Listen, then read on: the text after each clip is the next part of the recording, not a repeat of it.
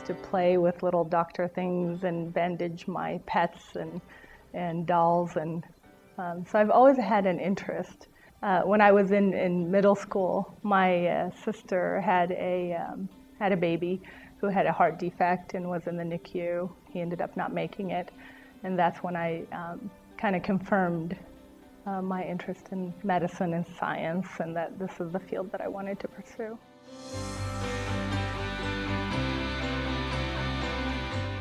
You know, I enjoy what I do so much. I feel like every day is wonderful.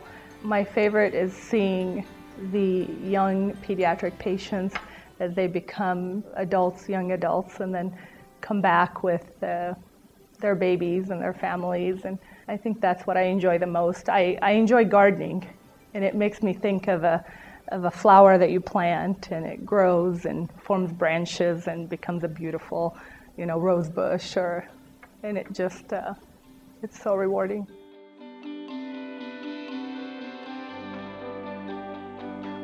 Communication. It's very, very important to communicate together and work on things together.